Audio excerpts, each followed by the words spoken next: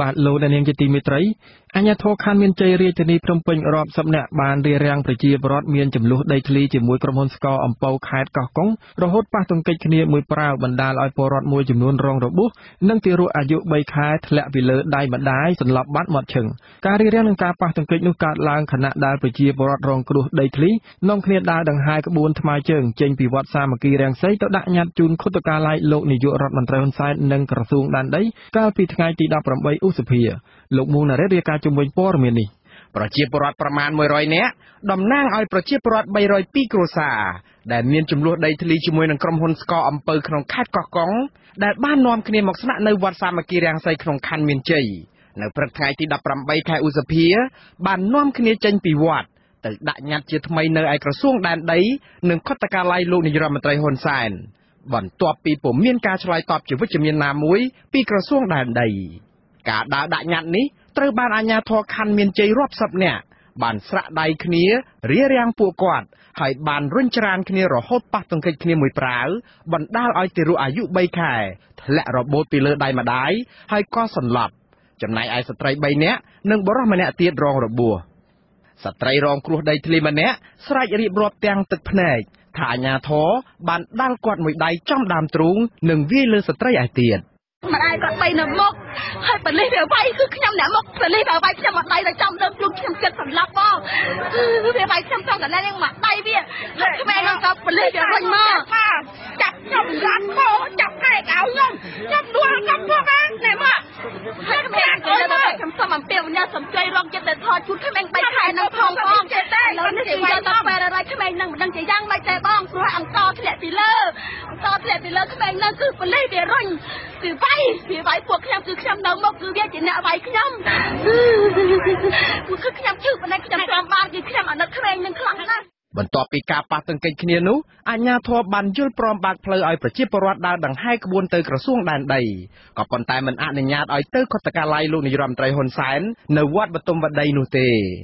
ប្រជាពលរដ្ឋបាននាំគ្នាដើរដង្ហែក្បួនថ្មើរជើងដោយអ្នកខ្លះស្ពាយបង្វិចខោអាវចានផងឆ្នាំងផងមានទាំងកន្ទេលមុងផងយ៉ាងសំពីងសំពងពលរដ្ឋខ្លះពិការខ្លះវ័យចាស់ជរានិងខ្លះទៀត3កូនតូចដើរក្រោមកម្ដៅថ្ងៃក្ដៅហែងរាប់គីឡូម៉ែត្រពលរដ្ឋខ្លះទៀតក៏កាន់រូបថតលោកហ៊ុនសែននិងលោកស្រីប៊ុនរ៉ានីហើយស្រែកសុំអង្វរឲ្យជួយអន្តរាគមន៍ដោះស្រាយបញ្ហាដីធ្លីដ៏រ៉ាំរ៉ៃជូនពួកគាត់ដើម្បីពួកគាត់អាចអាស្រ័យផលចិញ្ចឹមជីវិតដូចដើមវិញ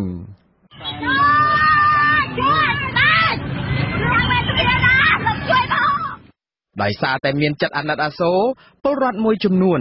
នៅតាមដងផ្លូវក៏បានទិញទឹកនិងនំប៉័ងនិងចំណីអាហារផ្សេងចែកជូនពលរដ្ឋដែលរងគ្រោះដីធ្លីទាំងនោះពេលមកដល់ក្រសួងរៀបចំដែនដីគឺខាងក្រសួងបានបញ្ជូនកុមារម្នាក់ដែលធ្លាក់ខ្លួនឈឺដោយសារតែមកតាមម្ដាយដើម្បីទៅព្យាបាលនៅឯមន្ទីរពេទ្យគន្ធបុប្ផាហើយក៏បានផ្ដល់លុយ40,000រៀលទន្ទឹមនឹងគ្នានេះដែរក្រសួងដែនដីក៏បានប្រជុំជាមួយនឹងតំណាងប្រជាពលរដ្ឋនៅក្នុងក្រសួងដែនដីអស់រយៈពេលជាង3ម៉ោងដែរតំណាងពលរដ្ឋម្នាក់ឈ្មោះលោកង៉ែតសឹមឲ្យដឹងពីលទ្ធផលនៃកិច្ចប្រជុំនោះថាខាងក្រសួងដែនដីបានឲ្យពួកគាត់ត្រឡប់ទៅខេត្តវិញនៅល្ងាចថ្ងៃទី18ខែឧសភានេះហើយសន្យាថាខាងអាជ្ញាធរខេត្តនិងក្រសួងដែនដីនឹងចុះទៅប្រមូលព័ត៌មានបន្ថែមដោយផ្ទាល់នៅថ្ងៃទី21ខែឧសភាខាងមុខនេះដើម្បីឈានទៅរកដំណោះស្រាយបញ្ចប់ឥឡូវខាងក្រសួងគេបើសេចក្តីប្រកាសហ្នឹងគេថាថ្ងៃទី21ហ្នឹងខាងសាលាខេត្តហ្នឹងឲ្យចុះត្រួតពិនិត្យនៅសាលាស្រុកត្រែអំបិលហ្នឹងសាលាស្រុកបទុមសាគរហ្នឹងហើយបានរួចរាល់ហើយជានឹងធ្វើការដោះស្រាយ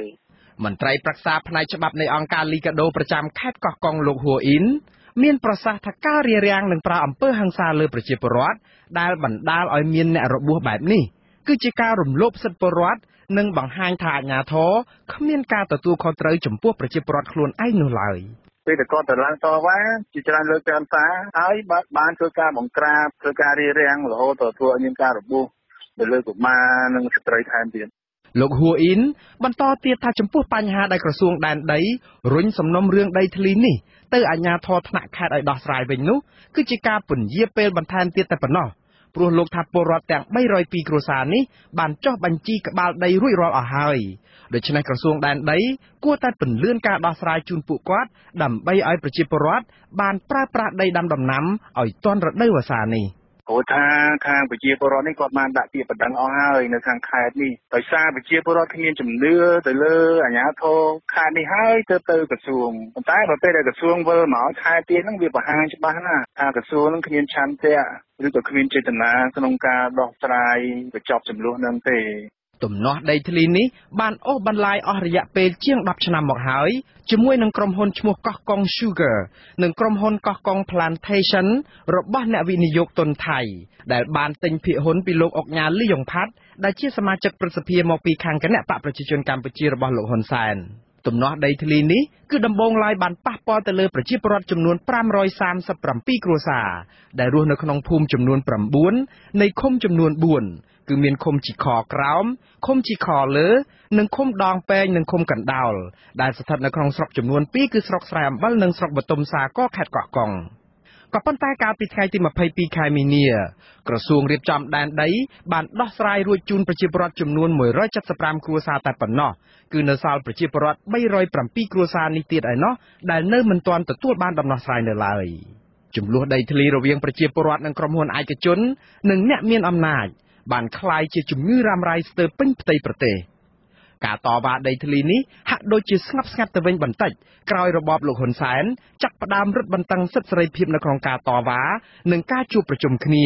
បន្ទាប់ពីរបបនេះបានរំលាយគណៈបក្សសង្គ្រោះជាតិបណ្ដេញអង្គការសង្គមស៊ីវិលបិទប្រព័ន្ធផ្សព្វផ្សាយឯករាជ្យនិងចាប់អ្នកសារព័ត៌មានដាក់ពន្ធនាគារជាដើមនៅពេលគៀកចិត្តបោះឆ្នោតមែនទែនពលរដ្ឋដែលរងការរំលោភដីធ្លីមិនអាចអត់ទ្រាំនឹងការបន្តគ្មានដំណោះស្រាយនិងការសន្យាខ្យល់ថាដោះស្រាយម្ដងហើយម្ដងទៀតប៉ុន្តែនៅតែគ្មានដំណោះស្រាយដដែលបែបនេះនោះឡើយទើបពួកគាត់បាននាំគ្នាក្រោកតវ៉ាយ៉ាងដូចនេះ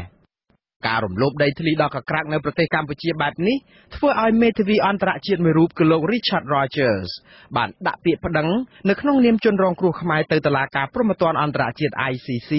កាលពីខែតុលាឆ្នាំ2014ប្រឆាំងទៅនឹងរបបលោកហ៊ុនសែនលោក Richard Rogers បញ្ជាក់នៅក្នុងបណ្ដឹងរបស់លោកនៅពេលនោះថាតាមការប៉ាន់ប្រមាណអំពីផលប៉ះពាល់បង្ហាញថាប្រជាពលរដ្ឋខ្មែរប្រមាណ770,000 នាក់ដែលស្មើនឹងប្រមាណ 6% នៃពលរដ្ឋសរុបរងគ្រោះពីបញ្ហាដីធ្លីនៅប្រទេសកម្ពុជាក្នុងនោះមានចំនួនជិត 150,000 នាក់ត្រូវបានបណ្ដេញដោយបង្ខំចេញពីលំនៅឋានខ្ញុំបាទមុងណារ៉េតអាស៊ីសេរីរដ្ឋធានី Washingtonបាទក្រុមតំណាងរាស្ត្រសហរដ្ឋអាមេរិកព្រមានថាការធ្វើច្បាប់ដាក់ទណ្ឌកម្មតាមមកលើរបបលោកហ៊ុនសែននៅពេលនេះគ្រាន់តែជាចំណុចចាប់ផ្ដើមនៃការដាក់សម្ពាធផ្នែកនយោបាយរបស់រដ្ឋាភិបាលក្រុង Washington ប៉ុណ្ណោះប្រសិនបើរបបមួយនេះនៅតែរឹងទទឹងនិងមិនព្រមកែលម្អលទ្ធិប្រជាធិបតេយ្យរបស់ខ្លួននោះទេសហរដ្ឋអាមេរិកនឹងមានវិធានការជាងនេះមន្ត្រីជាន់ខ្ពស់របបលោកហ៊ុនសែនឆ្លើយតបថាឥទ្ធិពលរបស់អាមេរិកមិនអាចគំរាមកំហែងមកលើកម្ពុជាបានឡើយពីរដ្ឋធានី Washington លោកតាំងសារ៉ាដារាយការណ៍ជំវិញព័ត៌មាននេះ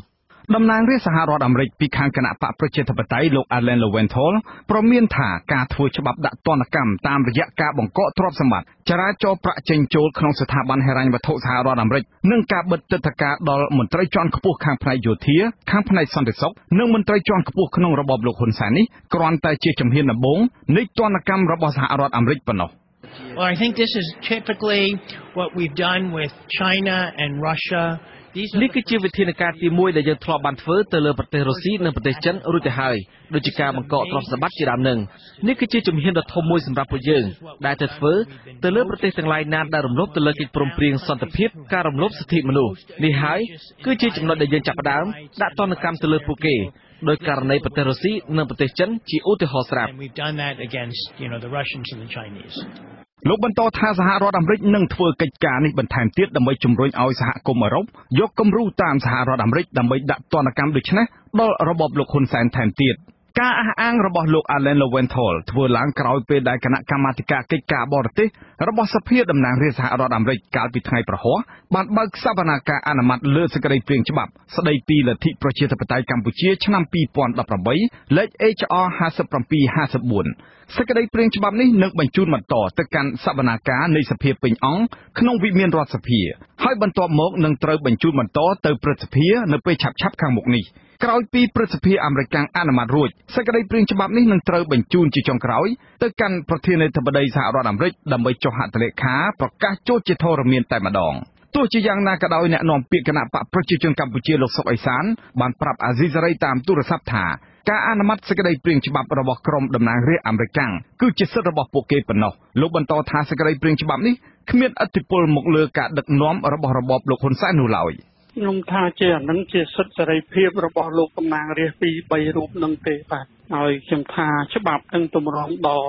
ត្រូវបានអនុម័តឲ្យយកទៅប្រើប្រាស់ក៏វាឆ្លងកាត់នៅឧបសគ្គជាច្រើនដែរហើយជាពិសេសវាផ្ទុយពីគំនិតរបស់លោកដិតអេរិចសិនដែលជាព្រឹទ្ធសមាជិកអាមេរិកមកពីគណៈបក្សសាធារណរដ្ឋនៅរដ្ឋ Washington State នោះដែលគាត់មានគំនិតផ្ទុយអំពីលោកប្រមាណអ្នកដែលធ្វើច្បាប់នឹងបាទអញ្ចឹងខ្ញុំយល់ថាអាចនឹងមានការប្រទាំងប្រទើគ្នានៅក្នុងការអនុម័តច្បាប់តែមុននឹងឡើងទៅដល់ប្រធានាធិបតីអានឹងទី1ទី2ខ្ញុំយល់ថា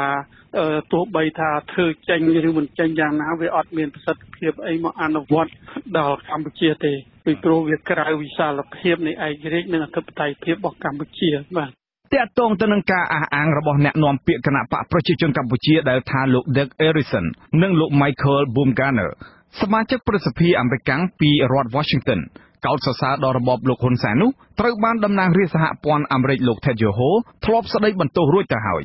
លោក Ted Yoho បានចាត់ទុកក្រុមសមាជិកព្រឹទ្ធសភាទាំងនោះថាមានកម្រិតត្រឹមថ្នាក់រដ្ឋនៅតាមតំបន់តូចៗប៉ុណ្ណោះដែលមិនតំណាងឲ្យគោលនយោបាយការបរទេសសហរដ្ឋអាមេរិករដ្ឋាភិបាលអាមេរិកនិងក្រសួងការបរទេសអាមេរិកនោះទេ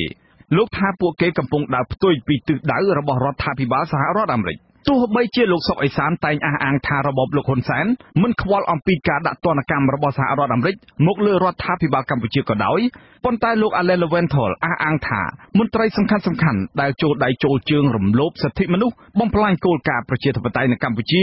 នឹងអាចទទួលរងនូវឥទ្ធិពលពីអំណាចទណ្ឌកម្មមួយនេះ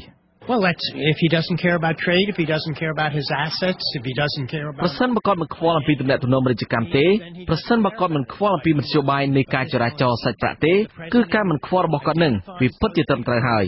ក៏ប៉ុន្តែប្រសិនបើប្រធានាធិបតីអាមេរិកកំណត់អត្តសញ្ញាណក្រុមមន្ត្រីទាំងឡាយណាដែលចូលរួមប្រឆាំងទៅនឹងលទ្ធិប្រជាធិបតេយ្យនៅកម្ពុជាហើយពេលនោះយើងនឹងដាក់ទណ្ឌកម្មបន្ថែមទៀតបើទោះបីជាលោកហ៊ុនសែនមិនខ្វល់ក៏ដោយក៏ប៉ុន្តែមន្ត្រីដែលនៅជុំវិញខ្លួនគាត់ដែលមានយកលុយចេញពីកម្ពុជានិងអ្នកដែលមានទ្រព្យសម្បត្តិនៅអាមេរិកនឹងទទួលរងនូវឥទ្ធិពលនេះជាមិនខាន have money here in the United States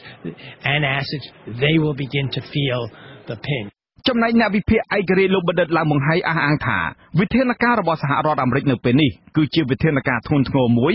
ដែលនាំឲ្យមន្ត្រីជាន់ខ្ពស់នៃរបបលោកហ៊ុនសែនលំបាកធ្វើដំណើរឆ្លងកាត់សហរដ្ឋអាមេរិកនិងជាការធ្វើឲ្យមន្ត្រីទាំងនោះទទួលរងនូវភាពអាម៉ាស់ជាខ្លាំងក្នុងឆាកអន្តរជាតិហើយក៏មានការលំបាកដែរបាទទោះយើងត្រូវការធ្វើដំណើរនៅអន្តរជាតិអាចទៅឆ្លងកាត់អាមេរិកបើសិនជាថាមិនដែលទៅវិញការឬក៏ចូលប្រជុំមួយផ្លូវការបាទហើយជួបជាចូលប្រឡូកផ្លូវការក៏អាចមានការរឹតបន្តឹងថែមទៅទៀតដូចជាទៅអង្គការធិបតេយ្យនិងអង្គការនានាបាទដែលយើងត្រូវចូលប្រជុំនោះបាទនឹងនៅសហរដ្ឋអាមេរិកបាទអាចជារឹតបន្តឹងថែមទៅទៀតក៏ប៉ុន្តែក្រនតែវិធានការនេះគឺវាធ្វើឲ្យខូចឈ្មោះក្នុងពិភពលោកពាក់ព័ន្ធទៅនឹងការអនុម័តសេចក្តីព្រាងច្បាប់ស្តីពីលទ្ធិប្រជាធិបតេយ្យកម្ពុជាឆ្នាំ2018លេខ HR 5754នេះដែរលោក Ted Yoho ដែលជាស្ថាបនិកនៃការបង្កើតច្បាប់នេះបានអះអាងថាការបង្កើតច្បាប់នេះឡើងគឺដោយសាររបបក្រុងភ្នំពេញបន្តធ្វើបាបពលរដ្ឋរបស់ខ្លួនលោកបន្តថាប្រសិនបើរបបក្រុងភ្នំពេញលើកដំកើងសិទ្ធិសេរីភាពរបស់ពលរដ្ឋវិញពេលនោះអ្វីៗនឹងអាចដោះស្រាយវិញបានទោះជាយ៉ាងណាក៏ដោយលោកបញ្ជាក់យ៉ាងខ្លីថាច្បាប់នេះនឹងអនុម័តចូលជាធរមាននៅដំណាច់ឆ្នាំ2018នេះខ្ញុំតាំងសារ៉ាដាអាស៊ីសេរីពីរដ្ឋធានី Washington បាទគណៈបកប្រជាធិបតេយ្យមូលដ្ឋានស្នើឲ្យរបបក្រុងភ្នំពេញបញ្ឈប់ការលាបពណ៌ឬបំផិតបំភ័យដល់ក្រុមអ្នកសង្កេតការបោះឆ្នោតដែលមានបទពិសោធន៍ឃ្លាំមើលការបោះឆ្នោតដែលឯករាជ្យជាច្រើនអាណត្តិមកនេះប្រធានគណៈបកប្រជាធិបតេយ្យមូលដ្ឋានលោកយេងវីរៈអះអាងថាគណៈបកលោកនៅតែសង្ឃឹមថាអាជ្ញាធររបបលោកហ៊ុនសែនឈប់លាបពណ៌និងត្រូវតែកសាងទំនុកចិត្តឲ្យក្រុមអ្នកសង្កេតការណ៍ដែលធ្លាប់មានបទពិសោធន៍យូរឆ្នាំអាចធ្វើការបានដោយឯករាជ្យនិងសេរីក្នុងដំណើរការឃ្លាំមើលការបោះឆ្នោតឆ្នាំ2018ឡើងវិញ លោកយាយវិរៈបញ្ជាក់ថាគណៈបកប្រជាធិបតេយ្យមូលដ្ឋានមិនទាន់សម្រេចថាតើត្រូវបន្តការចូលរួមបោះឆ្នោតឬត្រូវពហិការទេនៅពេលដែលភាគីពាក់ព័ន្ធនឹងការបោះឆ្នោតរងការគំរាមផ្សេងៗបែបនេះបើទោះបីជាគណៈបកនេះបានចុះឈ្មោះចូលរួមការបោះឆ្នោតក៏ដោយប៉ុន្តែលោកសង្ឃឹមថារបបក្រុងភ្នំពេញនឹងបង្កលក្ខណៈងាយស្រួលដល់អ្នកសង្កេតការណ៍ប្រព័ន្ធផ្សព្វផ្សាយឯករាជ្យនិងភាគីពាក់ព័ន្ធនានាអាចចូលរួមឃ្លាំមើលដំណើរការបោះឆ្នោតដោយសេរីនិងឯករាជ្យវិញបានសំណើរបស់គណៈបកប្រជាធិបតេយ្យមូលដ្ឋានធ្វើឡើងក្រោយពេលដែលអង្គការ Netflix និងអង្គការ Khmer បានប្រកាសមិនចូលរួមឃ្លាំមើលដំណើរការបោះឆ្នោតក្នុងការិយាល័យដោយការបោះឆ្នោតលើកមុនតែចូលរួមសង្កេតការបោះឆ្នោតនៅក្រៅការិយាល័យវិញម្ដងអ្នកនាំពាក្យកោជបលោកដឹមសវណ្ណរមបាននិយាយចំអកឲ្យអង្គការ Khmer និងអង្គការ Netflix ថាគ្រាន់តែជាអង្គការតូចតាចប៉ុណ្ណោះដូច្នេះអវត្តមានរបស់អង្គការទាំងពីរនេះមិនបានធ្វើឲ្យប៉ះពាល់ដំណើរការបោះឆ្នោតជ្រើសតាំងតំណាងរាស្ត្រអាណត្តិទី6នេះបានឡើយប្រធានក្រុមអ្នកវិភាគវ័យក្មេងលោកហងវិទូយល់ថាក្នុងកលៈទេសៈបែបនេះរបបលោកហ៊ុនសែននឹងមិនខ្វល់អំពីសម្លេងរិះគន់ឬទុកកង្វល់របស់សង្គមស៊ីវិលឡើយលោកហងវិទូបន្ថែមថានៅពេលដែលភាគីពាក់ព័ន្ធនឹងការបោះឆ្នោតដកខ្លួនចេញពីដំណើរការបោះឆ្នោតដោយហេតុផលរងការរឹតបន្តឹងមិនអាចធ្វើការដោយឯករាជ្យបានលទ្ធផលឆ្នោតដែលរៀបចំដោយកោជបនឹងកាន់តែធ្វើឲ្យពលរដ្ឋនិងសហគមន៍អន្តរជាតិមិនអាចទទួលយកបានអ្នកវិភាគនិងគណៈបកប្រជាធិបតេយ្យមូលដ្ឋានផ្ដល់អនុសាសន៍ឲ្យរបបក្រុងភ្នំពេញគួរតែពិចារណាឡើងវិញឲ្យបានហ្មត់ចត់ដើម្បីធ្វើយ៉ាងណាបង្កទំនុកចិត្តឲ្យភាគីពាក់ព័ន្ធដំណើរការបោះឆ្នោតបានចូលរួមឃ្លាំមើលដោយឯករាជ្យបានវិញបាទគណៈកម្មាធិការជាតិរៀបចំការបោះឆ្នោតហៅកាត់ថាកោជបកាលពីថ្ងៃទី18ឧសភាម្សិលមិញនេះបានទទួលស្គាល់គណៈបកនយោបាយចំនួន11ក្នុងចំណោមគណៈបកនយោបាយចំនួន20ដែលបានចុះឈ្មោះនៅកោជបដើម្បីមានសិទ្ធិចូលរួមប្រកួតប្រជែងក្នុងការបោះឆ្នោតជ្រើសតាំងតំណាងរាស្ត្រអាណត្តិទី6គណៈបកទាំង11នោះរួមមានគណៈបកប្រជាជនកម្ពុជាគណៈបកយុវជនកម្ពុជាគណៈបកសញ្ជាតិកម្ពុជាគណៈបកខ្មែររួបរวมជាតិគណៈបកហ៊ុនស៊ិនពេជ្រគណៈបកប្រជាធិបតេយ្យមូលដ្ឋានគណៈបកពន្លឺថ្មីគណៈបកខ្មែរតែមួយគណៈបកខ្មែរឈប់ក្រគណៈបកសម្ព័ន្ធដើម្បីប្រជាធិបតេយ្យនិងគណៈបកសម្បុកឃុំសង្គមប្រជាធិបតេយ្យក្រៅពីនេះកោជបកំពុងពិនិត្យមើលឯកសារគណៈបកនយោបាយចំនួន9ផ្សេងទៀតដែលបានដាក់ពាក្យមកកោជបការសម្រេចចំពោះគណៈបកនយោបាយទាំង9នឹងធ្វើឡើងយ៉ាងយូរត្រឹមថ្ងៃទី21ឧសភាឆ្នាំ2018បាទលោកនាងជាទីមេត្រីតើហេតុអ្វីបានជាអ្នកជំនាញផ្នែកបរិស្ថានថាការលើកឡើងរបស់លោកចំប្រសិទ្ធជាតម្រុយស៊ើបអង្កេតរកអ្នកទទួលខុសត្រូវរករ៉ែមានខុសច្បាប់សូមអញ្ជើញលោកអ្នកនាងរងចាំស្ដាប់ព័ត៌មានលម្អិតអំពីរឿងនេះនៅក្រោយព័ត៌មានប្រចាំថ្ងៃបាទសូមអរគុណបាទសាលាដំបងរាជធានីភ្នំពេញកាលពីថ្ងៃទី18ឧសភាម្សិលមិញនេះបានសម្រេចបញ្ជាពេលឃុំខ្លួនអតីតនាយកព័ត៌មានអាស៊ីសេរី2នាក់ចំនួន6ខែបន្តទៀតមេធាវីនិងមន្ត្រីសិទ្ធិមនុស្សចាត់ទុកការសម្រេចរបស់តុលាការនេះថាជារឿងអយុត្តិធម៌ដោយសារលោកអ៊ុនឈិននិងលោកយាងសុធិរិនមិនបានប្រព្រឹត្តកំហុសដោយការចាប់ប្រកាន់របស់តំណាងអាយកាឡើយមេធាវីការពារក្តីឲ្យអតីតនាយកព័ត៌មានអាស៊ីសេរីពីររូបលោកកៅវ៉ានីសម្ដែងការសោកស្ដាយដែលតុលាការបន្តឃុំខ្លួនកូនក្តីរបស់លោកតទៅទៀតលោកយល់ឃើញថាការសម្រេចរបស់តុលាការក្រុងភ្នំពេញគឺជារឿងអយុត្តិធម៌ព្រោះកូនក្តីទាំងពីររបស់លោកបានសហការគ្រប់នីតិវិធីនិងបានអះអាងប្រាប់តុលាការថានឹងអនុវត្តនៅលក្ខខណ្ឌគ្រប់បែបយ៉ាងដើម្បីបាននៅក្រៅឃុំលោកថាបញ្ហាសំខាន់មួយទៀតគឺខាងតំណាងអាយកាមិនមានភស្តុតាងគ្រប់គ្រាន់ដើម្បីដាក់បន្ទុកលើកូនក្តីរបស់លោកឡើយប៉ុន្តែបែរជាតុលាការសម្រេចបន្តឃុំខ្លួនពួកគេទៅវិញតាមផតាំងនៅក្នុងរឿងមកវាអត់មានបង្ហាញថាគាត់បានប្រព្រឹត្តអំពើលើការចាត់ប្រកាន់ទេតែជាប្រភេទរបស់អក្រក់ធ្ងន់ធ្ងរដែលខាងតុលាការចាត់ប្រកាន់យ៉ាងទៀតហ្នឹងគឺរយៈពេលឃុំខ្លួន6ខែហ្នឹងវាលំមសំរុំសម្រាប់ពួកគាត់ដែលអាចរកឃើញសម្រាប់គាត់ទាំងពីរនាក់ប្រព្រឹត្តល្មើសអញ្ចឹងណាព្រោះថាកន្លងមកហ្នឹងយើងមើលទៅវាអត់មានអីបង្ហាញថាគាត់ប្រព្រឹត្តល្មើសចូលតាមការចាត់ប្រកាន់ទេអញ្ចឹងវាមានភាពអយុត្តិធម៌សម្រាប់ពួកគាត់ដែរដូច្នេះវាហាក់ដូចជាអត់មានន័យចំពោះតុលាការដែលសម្រេចបញ្ជាពេលការឃុំខ្លួនពួកគាត់ទាំងពីរនាក់តទៀតអ្នកនាំពាក្យអាយកាអមតុលាការក្រុងភ្នំពេញលោកលីសុផាណាបញ្ជាក់ប្រាប់អាស៊ីសេរីតាមប្រព័ន្ធ Telegram ថាការពន្យាពេលឃុំខ្លួននេះគឺដើម្បីរក្សាអ្នកទាំងពីរក្នុងកិច្ចស៊ើបសួរបន្តទៀតលោកកៅវ៉ានីបញ្ជាក់ថាខាងមេធាវីនឹងប្តឹងសេចក្តីសម្រេចរបស់តុលាការក្រុងភ្នំពេញនេះទៅសាលាឧទ្ធរបន្តទៀតដើម្បីឲ្យអ្នកទាំងពីរបាននៅក្រៅឃុំ លោកអ៊ុនឈិននិងលោកយាងសធិរិនត្រូវបានអាជ្ញាធរក្រុងភ្នំពេញចាប់ខ្លួនកាលពីពាក់កណ្ដាលខែវិច្ឆិកាឆ្នាំ 2017 ហើយត្រូវបានតំណាងឯកការអមតុលាការក្រុងភ្នំពេញចោទប្រកាន់ពីបទផ្ដាល់ឲ្យរដ្ឋបរទេសនៅព័ត៌មានជាអាតដែលនាំឲ្យអន្តរាយដល់ការការពារជាតិតាមមាត្រា 445 នៃក្រមព្រហ្មទណ្ឌអ្នកទាំងពីរអាចប្រឈមមុខនឹងការជាប់ពន្ធនាគាររហូតដល់ 15 ឆ្នាំប្រសិនបើតុលាការសម្រេចថាអ្នកទាំងពីរពិតជាមានទោសមែននោះជាង 6 ខែកន្លងទៅនេះអ្នកទាំងពីរត្រូវបានឃុំខ្លួនក្នុងពន្ធនាគារព្រៃសរដោយមិនទាន់ទទួលបានការជំនុំជម្រះនៅឡើយប្រធានគ្រប់គ្រងការិយាល័យសិទ្ធិមនុស្សនៃអង្គការលីកាដូលោកអំសំអាតក៏បានសម្ដែងការសោកស្ដាយចំពោះការសម្រេចរបស់តុលាការក្រុងភ្នំពេញនេះដែរលោកថាការបន្តឃុំខ្លួនអ្នកទាំងពីរ 6 ខែទៀតនេះគឺជាការរំលោភសិទ្ធិមនុស្សធ្ងន់ធ្ងរហើយក្រៅពីនេះវានឹងធ្វើឲ្យប៉ះពាល់យ៉ាងខ្លាំងដល់ជីវភាពរបស់ក្រុមគ្រួសារអ្នកទាំងពីរលោកបន្តថាការសម្រេចបែបនេះនឹងនាំឲ្យមតិជាតិនិងអន្តរជាតិរិះគន់កាន់តែខ្លាំងទៅលើរបបក្រុងភ្នំពេញចំពោះការធ្វើទុកបុកម្នេញសារព័ត៌មានឯករាជ្យនៅកម្ពុជាការឃុំខ្លួនបន្ត6 ខែទៀតនេះវាប៉ះពាល់ធ្ងន់ធ្ងរទៅលើសិទ្ធិសេរីភាពរបស់អ្នកទាំងពីរប៉ះពាល់ធ្ងន់ធ្ងរទៅដល់ជីវភាពរស់នៅរបស់គ្រួសារអ្នកទាំងពីរពីព្រោះគ្រួសារអ្នកទាំងពីររំពឹងលើអ្នកទាំងពីរដែលជាមេគ្រួសារក្នុងការរកចំណូលដើម្បីចិញ្ចឹមគ្រួសារហើយវាមិនប៉ះប៉ុណ្ណឹងវាអាចទៅដល់ការសិក្សារបស់កូនរបស់គាត់ទៀតហើយអ្វីដែលសំខាន់ការឃុំខ្លួនបន្តរយៈពេល6 ខែនេះវាបង្កើននៃការរិះគន់បន្ថែមទៀតពីមតិជាតិនិងអន្តរជាតិទៅលើការគម្រាមកំហែងជាការរឹតបន្តឹងសេរីភាពទៅលើអ្នកសារព័ត៌មានជាពិសេសគឺអ្នកសារព័ត៌មានឯករាជ្យនោះ ការចាប់ខ្លួននិងការចាប់ប្រកាន់អតីតបុគ្គលិកអាស៊ីសេរីទាំងពីររូបនេះបានធ្វើឲ្យរបបលោកហ៊ុនសែនទទួលរងការរិះគន់ពីសហគមន៍ជាតិនិងអន្តរជាតិជាច្រើនអង្គការសង្គមស៊ីវិលជាតិនិងអន្តរជាតិថ្កោលទោសចំពោះចំណាត់ការផ្លូវច្បាប់លើអ្នកទាំងពីរដោយពួកគេចាត់ទុកថានេះជាការចាប់ប្រកាន់ដោយគ្មានភស្តុតាងនិងមូលដ្ឋានច្បាប់ត្រឹមត្រូវអង្គការលើកលែងទោសអន្តរជាតិ Amnesty International បានហៅអ្នកទាំងពីរថាជាអ្នកទោសមនសិការនិងទាមទារឲ្យរបបក្រុងភ្នំពេញដោះលែងពួកគេដោយឥតលក្ខខណ្ឌចំណែកអង្គការវេទិកាអាស៊ី Forum Asia វិញបានចាត់ទុកការចោទប្រកាន់លើលោកអ៊ុនឈិននិងលោកយាងសធិរិនថាជារឿងប្រឌិតនិងរំលោភបំពានសិទ្ធិអ្នកទាំងពីរយ៉ាងធ្ងន់ធ្ងរហើយថាការមិនដោះលែងអ្នកទាំងពីរព្រមទាំងការបន្ថែមបទចោទថ្មីនោះបង្ហាញឲ្យឃើញកាន់តែច្បាស់ថារបបក្រុងភ្នំពេញកំពុងរំលោភបំពានច្បាប់ជាតិនិងអន្តរជាតិអង្គការមួយនេះបានទាមទារឲ្យរបបលោកហ៊ុនសែនទម្លាក់ចោលបទចោទប្រកាន់និងដោះលែងអ្នកទាំងពីរឲ្យមានសេរីភាពឡើងវិញ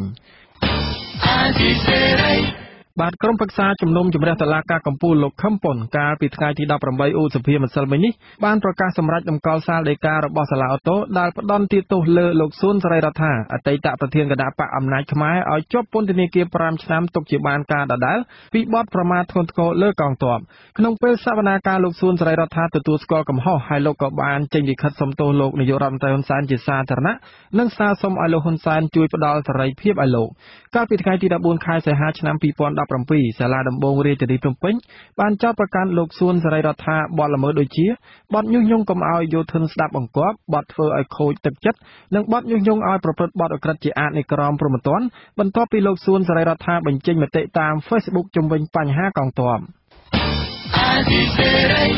បាទប្រធានសហភាពការងារកម្ពុជាលោកអាត់ធុនមិនយល់ស្របតាមបេឡាជាតិរបបសន្តិសុខសង្គមបសសរបស់របបលហ៊ុនសែនដែលថាកម្មករដួលសន្លប់នៅកន្លែងធ្វើការមិនមែនជាគ្រោះថ្នាក់ការងារលោកអំពាវនាវឲ្យអាជ្ញាធរនិងជាពិសេសថៅកែរោងចក្រជួយយកចិត្តទុកដាក់ឲ្យខ្លាំងដល់ជីវភាពរបស់កម្មករដើម្បីកាត់បន្ថយការដួលសន្លប់បែបនេះលោកមួងណារ៉េតមានសេចក្តីរាយការណ៍មួយទៀតជំវិញរឿងនេះប្រធានសហព័ន្ធសហជីពប្រជាធិបតេយ្យកម្មករកាត់ដេរកម្ពុជាហៅថាស៊ីខៅឌូលោកអាតធុនយល់ថាឲ្យតែគ្រោះថ្នាក់កើតឡើងនៅកន្លែងការងាររួមមានទាំងការខ្សោយសុខភាពនិងអាការៈដួលសន្លប់ផងគឺសុទ្ធតែត្រូវចាត់ទុកថាជាគ្រោះថ្នាក់ការងារការដួលសន្លប់របស់កម្មករដោយសារតែគាត់ធ្វើការក្រុមហ៊ុនហើយនៅក្នុងអំឡុងពេលដួលនេះគឺដោយសារតែមូលហេតុចេញពីក្រុមហ៊ុនឧទាហរណ៍ថាការសន្លប់ដោយសារឆ្នាំការសន្លប់ដោយសារអត់អុកស៊ីហ្សែនការសន្លប់ដោយមានសារជាតិគីមីឬការសន្លប់ដោយសារតែកន្លែងនេះធូលីឬក៏កម្ដៅឬក៏បន្លឺគ្រប់គ្រាន់អាហ្នឹងគឺសុទ្ធតែគ្រោះថ្នាក់ការងារទេការលើកឡើងបែបនេះធ្វើឡើងក្រោយបេឡាជាតិរបបសន្តិសុខសង្គមឬបសសដែលជាស្ថាប័នរដ្ឋចេញសេចក្តីជូនដំណឹងកាលពីថ្ងៃទី 17 ខែឧសភាមិនទទួលស្គាល់ស្ថានភាពខ្សោយសុខភាពរបស់កម្មករនៅកន្លែងធ្វើការថាជាគ្រោះថ្នាក់ការងារនោះឡើយសេចក្តីជូនដំណឹងដដែលបន្ថែមថារាល់សកម្មភាពរបស់កម្មករនិយោជិតដែលមានអាការៈវិលមុខទន់ដៃទន់ជើង ញ័រទ្រូងពិបាកដកដង្ហើមនិងថប់អារម្មណ៍គឺបណ្ដាលមកពីខ្វះជាតិស្ករក្នុងឈាមឬក៏ខ្វះសារធាតុអ៊ីយ៉ុងក្នុងឈាមដូចជាខ្វះកាល់ស្យូម សូដ្យូម ប៉ូតាស្យូម និងម៉ាញ៉េស្យូមជាដើមបសសបញ្ជាក់ថាចាប់ពីថ្ងៃទី1ខែមិថុនាឆ្នាំ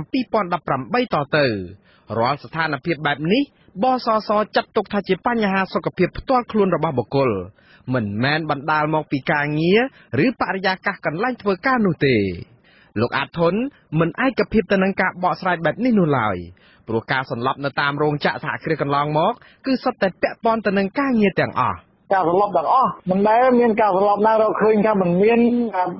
អភូតហេតុឬក៏អត់មានអីដែលកើតឡើងពីខាងក្រៅទេតែតែមានការកើតឡើងពីខាងក្រៅទាំងអស់ហើយអាហ្នឹងគឺទស្សនៈការងារហើយមិនមែនជាកំហុសខ្លួនឯងទេព្រោះការសន្លប់នោះសុទ្ធតែកើតចេញពីមូលហេតុផ្សេងៗនៅក្នុងកន្លែងការងាររបស់គាត់តាមច្បាប់ការងារកម្ពុជាឆ្នាំ1997ត្រង់ជំពូកទី9មាត្រា248ចែងច្បាស់អំពីគ្រោះថ្នាក់ការងារដោយកំណត់ថាត្រូវតែចាត់ទុកថាជាគ្រោះថ្នាក់ការងារនៅក្នុងករណីដែលគ្រោះថ្នាក់នោះកើតឡើងដោយធ្វើការឬក្នុងពេលធ្វើការទោះដោយហេតុយ៉ាងណាក៏ដោយហើយទោះមានកំហុសពីកម្មករនិយោជិតឬក៏គ្មានក៏ដោយច្បាប់ការងារដដែលនេះបញ្ចូលគ្រោះថ្នាក់ការងារមិនត្រឹមតែគ្រោះថ្នាក់ដែលកើតឡើងនៅកន្លែងធ្វើការនោះទេគឺរាប់ទាំងគ្រោះថ្នាក់នៅក្នុងពេលធ្វើដំណើរទៅធ្វើការផងដែរក្នុងករណីគ្រោះថ្នាក់ការងារនេះច្បាប់ចែងតម្រូវឲ្យជនរងគ្រោះទទួលបានការជួសជុលសំណងដើម្បីរ៉ាប់រងថ្លៃព្យាបាលសិទ្ធិទទួលបានប្រាក់ឈ្នួលប្រចាំថ្ងៃរហូតដល់ពេលគាត់ជាសះស្បើយបើសិនជានិយោជិតនោះមិនអាចធ្វើការបាននិងសិទ្ធិទទួលបានសំណងសម្រាប់ថ្លៃព្យាបាលហើយបូកបន្ថែមទៅនឹងប្រាក់បំណាច់សម្រាប់ការបង់សមត្ថភាពការងារជាអចិន្ត្រៃយ៍ទៀតបើនិយោជិតជាជនរងគ្រោះនោះត្រូវបាត់បង់សមត្ថភាពធ្វើការជាអចិន្ត្រៃយ៍ដោយសារតែគ្រោះថ្នាក់នៅក្នុងការងារនោះហើយក្នុងករណីគ្រោះថ្នាក់ដល់ជីវិតត្រូវមានការជួយជាសហយសម្រាប់បូជាសពហើយសិទ្ធិវ័នរបស់គាត់ដូចជាប្តីប្រពន្ធឬកូនឬក៏ម្ដាយឪពុកត្រូវមានសិទ្ធិទទួលបានប្រាក់បំណាច់ជាដើមទោះជាយ៉ាងនេះក្តីបើតាមសេចក្តីជូនដំណឹងរបស់បសសនេះនិយោជិតដែលរងគ្រោះនិងបាត់បង់សិទ្ធិទទួលបានអត្ថប្រយោជន៍ទាំងអស់នេះលើកលែងតែការព្យាបាលនិងថែទាំវិជ្ជសាស្ត្រក្រោមរបបសន្តិសុខសង្គមផ្នែកថែទាំសុខភាពតែប៉ុណ្ណោះក៏ប៉ុន្តែនៅក្នុងករណីដែលមានកម្មករនិយោជិតសន្លប់ច្រើនអ្នកឬក៏សន្លប់តគ្នានៅក្នុងសហគ្រាសគ្រឹះស្ថានដែលបណ្ដាលមកពីបរិយាកាសខាងក្នុងនិងក្រៅសហគ្រាសឬក៏គ្រឹះស្ថានឬក៏តានតឹងអារម្មណ៍ភ័យស្លន់ស្លោតគ្នាជាដើមនោះបេឡាជាតិរបបសន្តិសុខសង្គមចាត់ទុកគ្រោះថ្នាក់បែបនេះថាជាគ្រោះថ្នាក់ការងារនិងទទួលបានការព្យាបាលនិងថែទាំវិជ្ជសាស្ត្រក្រោមរបបសន្តិសុខសង្គមផ្នែកហានិភ័យការងាររបាយការណ៍បូកសរុបការងារឆ្នាំ2017និងទិសដៅបន្តឆ្នាំ2018របស់ក្រុមការងារទប់ស្កាត់ករណីសន្លប់និងបង្ការគ្រោះថ្នាក់ការងាររបស់បេឡាជាតិរបបសន្តិសុខសង្គមកាលពីខែកុម្ភៈកន្លងទៅនេះឲ្យដឹងថានៅក្នុងឆ្នាំ2017យ៉ាងហោចណាស់មានកម្មករចំនួនជាង 1,600 នាក់នៅតាមរោងចក្រចំនួន22បានដួលសន្លប់ចំនួននេះមានការកើនឡើងបើធៀបទៅនឹងឆ្នាំ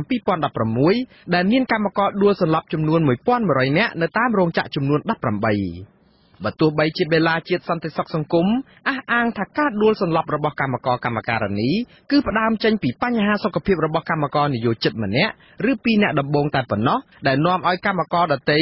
ឃើញរួចហើយក៏មានការភិតភ័យទន់ដៃទន់ជើងហើយសន្លប់តគ្នាក៏ដោយក៏លោកអាត់ធុនអះអាងផ្ទុយពីនេះដោយលោកមើលឃើញថាការដួលសន្លប់របស់កម្មករគឺដោយសារតែប្រាក់ខែមិនគ្រប់ដើម្បីផ្គត់ផ្គង់ជីវភាពកម្មករដែលធ្វើឲ្យពួកគាត់ត្រូវបង្ខំចិត្តធ្វើការច្រើនម៉ោងនិងគ្មានប្រាក់គ្រប់គ្រាន់ដើម្បីទិញម្ហូបអាហារដែលមានជីវជាតិគ្រប់គ្រាន់និងត្រឹមត្រូវដូចជាបន្លែត្រីសាច់នោះទេពោលគឺកម្មករមានលទ្ធភាពត្រឹមតែទិញអាហារដែលធូរថ្លៃប៉ុន្តែមិនសូវមានកាឡូរីដូចជាលៀសហាលនិងត្រសក់ត្រាំជាដើមលោកអាតធុនស្នើឲ្យរដ្ឋយកចិត្តទុកដាក់ឲ្យបានខ្លាំងលើសុខុមាលភាពរបស់កម្មករធ្វើយ៉ាងណាជួយជំរុញឲ្យថៅកែរោងចក្រដំឡើងប្រាក់ឈ្នួលឲ្យបានសមរម្យលើសប្តាហ៍ថ្ងៃនិងត្រូវឲ្យថៅកែរោងចក្រទទួលខុសត្រូវបង់លុយអាហារថ្ងៃត្រង់ឲ្យកម្មករហើយជួលក្រុមហ៊ុនណាមួយឬក៏អ្នកធ្វើម្ហូបដែលមានគុណភាពនិងបទពិសោធន៍នៅក្នុងការធ្វើអាហារល្អដើម្បីធានាសុខភាពកម្មករលោកអះអាងថាថៅកែរោងចក្រពិតជាមានលទ្ធភាពធ្វើដូច្នេះបានដោយមិនពិបាកនោះទេព្រោះមិនអស់ប៉ុន្មាននោះឡើយខ្ញុំបាទមួងណារ៉េតអាស៊ីសេរីរដ្ឋធានី Washington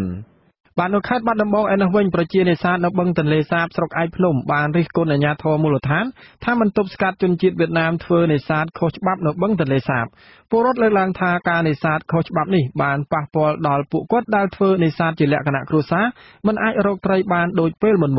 ប៉ុន្តែអនុប្រធានភូមិក្បាលតោលអះអាងថាអាជ្ញាធរបានដាក់កម្លាំងយាមការពារនៅតំបន់អភិរក្សជាប្រចាំហើយជនជាតិវៀតណាមណាក៏មិនអាចធ្វើនេសាទបានដោយងាយស្រួលដែរលោកវ៉ានសុមេរាយការណ៍ជុំវិញព័ត៌មាននេះប្រជានេសាទនៅភូមិក្បាលតោលឃុំកោះជាវាំងស្រុកឯកភ្នំ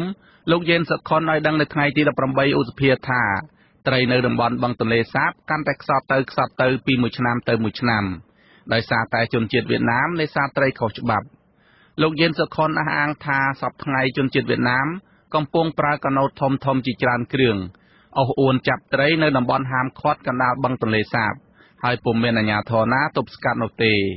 បើនិយាយថាខ្លាញ់វាលឿនជាងខ្មែរយើងបើវាបរមរានណានេះក៏មិនអ្នករោអាលបនឹងតែវារោខ្លាញ់ហើយវាបរិណឲ្យខ្លះបរិណឲ្យខ្មែរជាងរោទៀតវៀតណាមនិងខ្មែរយើងវាមិត្តសញ្ញាវាខុសគ្នាធម្មតាជនជាតិវៀតណាមនិងខ្មែរវាមិនសម្គាល់វាពិបាកនៅវៀតណាមទេតែសំខាន់បំផុតនោះគឺការនិយាយរបស់វានឹងឯងដែលយើងអាចទទួលថាជាតិវៀតណាមចំណែកឯប្រជានេសាទនៅឃុំកោះជាវាំងម្នាក់ទៀតថ្លែងថាសប្តាហ៍ថ្ងៃពួកគាត់ធ្វើនេសាទជាលក្ខណៈគ្រួសារមិនអាចរកប្រាក់ចំណូលដោះស្រាយជីវភាពគ្រួសារបានដូចពេលមុនទេដោយសារតែសម្បូរជនជាតិវៀតណាមធ្វើនេសាទខុសច្បាប់ពលរដ្ឋរូបនេះអះអាងទៀតថាកន្លងមកសមត្ថកិច្ចចាប់តែទូកអ្នកនេសាទខ្មែរចំណែកឯជនជាតិវៀតណាមធ្វើនេសាទបានដោយសេរីគេទៅវា50%វាទៅទាំងអស់ហ្នឹងវាដូចថាមិនមែនតែមូលដ្ឋានតែមួយនេះទេណាមូលដ្ឋានក្បាលតោលតែមួយបងគេទៅវាជុំវិញបឹងទន្លេសាបក៏វាប្រមូលផ្ដុំគ្នាណាបងវាមិនមែនចាប់ប្រជាជនខ្មែរយើងខ្លាចអត់មានធនធានអីធំទេបងខ្មែរយើងលក្ខណៈគ្រួសារ 100% តូចតាចទេបងរេមួងចងសទូចអីឧបករណ៍អញ្ចឹងអត់មានទំនើបទេណាបងដូចថាជាអូសកពឹសអីមុខ2ម៉ែត្រអី3ម៉ែត្រទៅជាដើររុញអូសទៅអញ្ចឹងសមត្ថកិច្ចវាជាតាមប្រមាញ់គ្នាអញ្ចឹងបងណាអាស៊ីសេរីពុំអាចតាក់ទងនៃសង្កាត់រដ្ឋបាលភូមិក្បាលតោលលោកតាវធីរីដើម្បីសូមអធិប្បាយជុំវិញបញ្ហានេះបានទេនៅថ្ងៃទី18ឧសភាដោយមិនទទួលទូរស័ព្ទប៉ុន្តែអនុប្រធានភូមិក្បាលតោលលោកលេងខេងអះអាងថាកាលពី2ឆ្នាំកន្លងទៅមានជនជាតិវៀតណាមធ្វើនេសាទច្រើនប្រកបមែន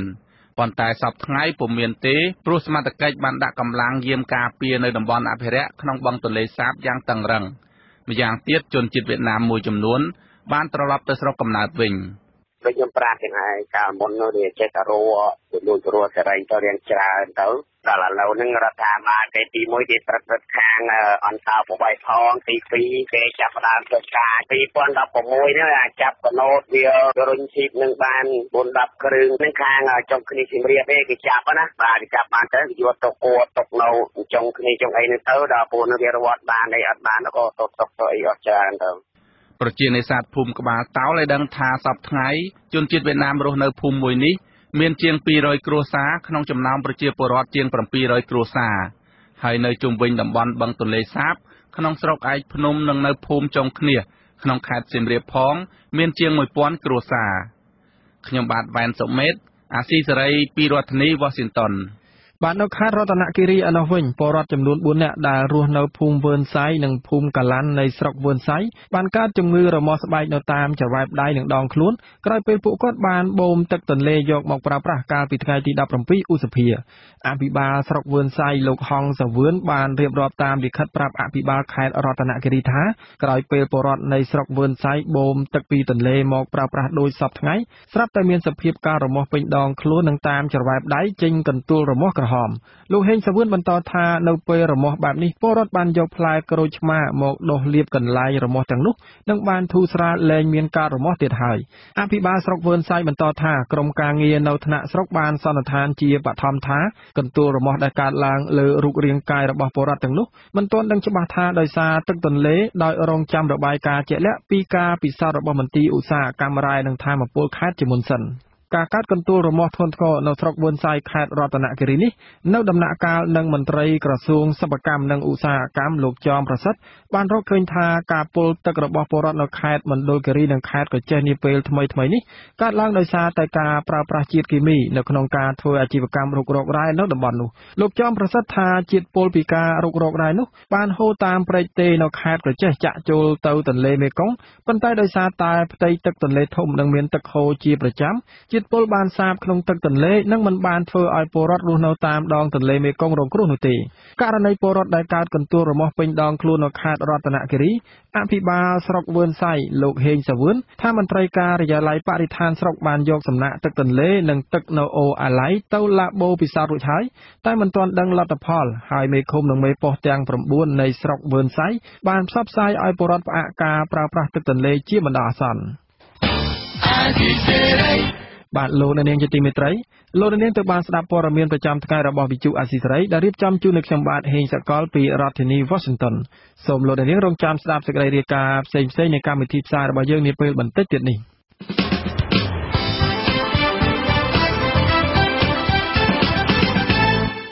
បាទលោកនាងជាទីមេត្រីជាបន្តទៅទៀតនេះយើងមានសេចក្តីរាយការណ៍ពិស្ដារស្ដីអំពីអ្នកជំនាញបរិស្ថានថាការលើកឡើងរបស់លោកចំប្រសិទ្ធជាតម្រុយស៊ើបអង្កេតរកអ្នកទទួលខុសត្រូវរុករករ៉ែមាសខុសច្បាប់លោកហ៊ុនសែនរំលោភទូនាទីនឹងច្បាប់បោះឆ្នោតដោយសារការចេញឃោសនារកសម្លេងឆ្នោតខុសរដូវកាលហើយចុងក្រោយនៃកម្មវិធីគឺព័ត៌មានបញ្ចប់សូមអញ្ជើញលោកនាងរងចាំស្ដាប់ការផ្សាយរបស់យើងខ្ញុំជាបន្តបន្ទាប់ដោយមេត្រី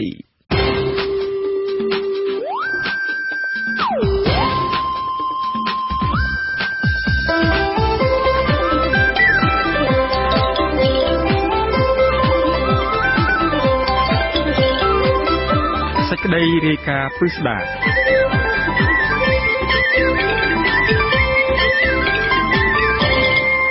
បាទអ្នកជំនាញបរិស្ថានចាត់ទុកការលាតត្រដាងជាសាធារណៈរបស់រដ្ឋមន្ត្រីក្រសួងឧស្សាហកម្មនិងសិប្បកម្មលោកចំប្រសិទ្ធពាក់ព័ន្ធអាជីវកម្មរ៉ែមាសនៅខេត្តភាគឦសានគឺជាតម្រុយភស្តុតាងសំខាន់